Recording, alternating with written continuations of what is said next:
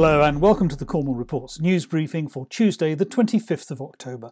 Local media headlines today, and it is over, at least for now. We've had pretty much a permanent Tory party leadership contest since July, and as a result, 3 Prime Ministers in 2 months.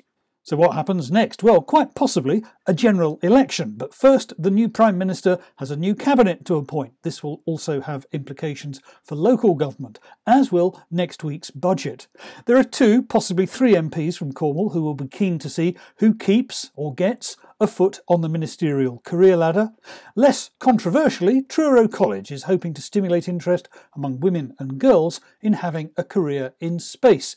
And Cornwall's planners have postponed a decision about whether to put shelter pods for the homeless on a car park in Penryn.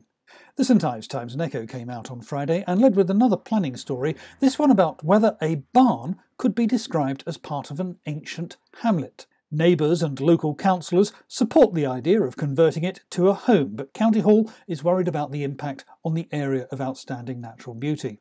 The BBC reported the start of a ballot process which could see ambulance crews going on strike.